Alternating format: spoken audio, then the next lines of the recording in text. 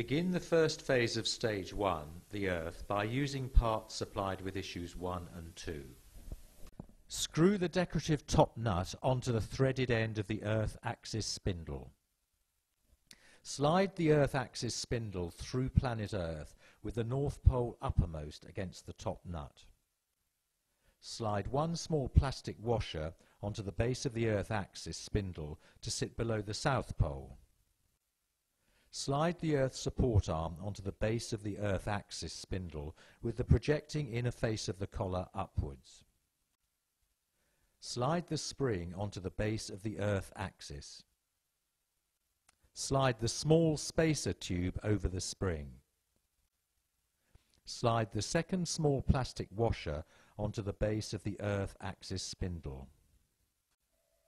Slide the 18-tooth chamfered gear onto the base of the earth axis with the chamfered gear teeth uppermost.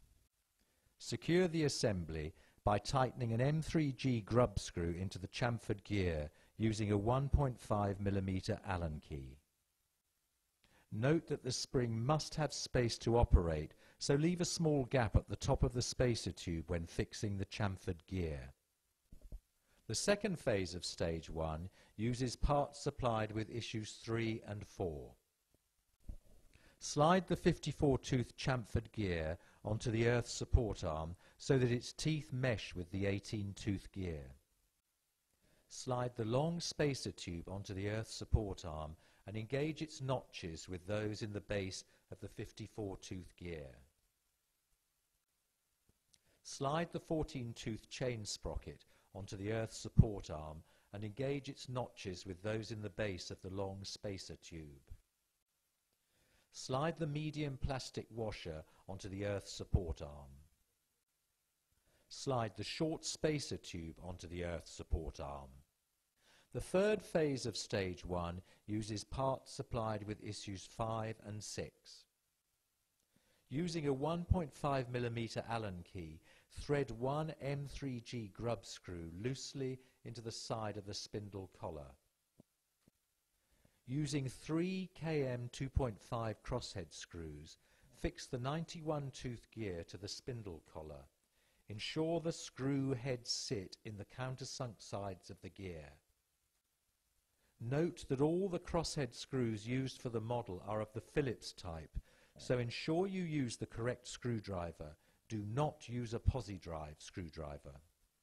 Slide the 91-tooth gear assembly onto the earth support arm so that it is firmly against the previous assembly.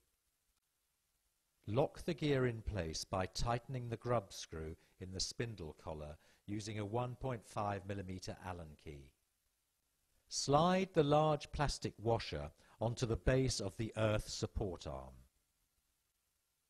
The fourth phase of stage 1 adds the large earth arm supplied with issue 7.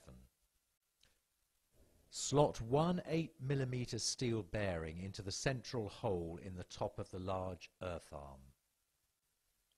Slot the second bearing into the underside of the same hole.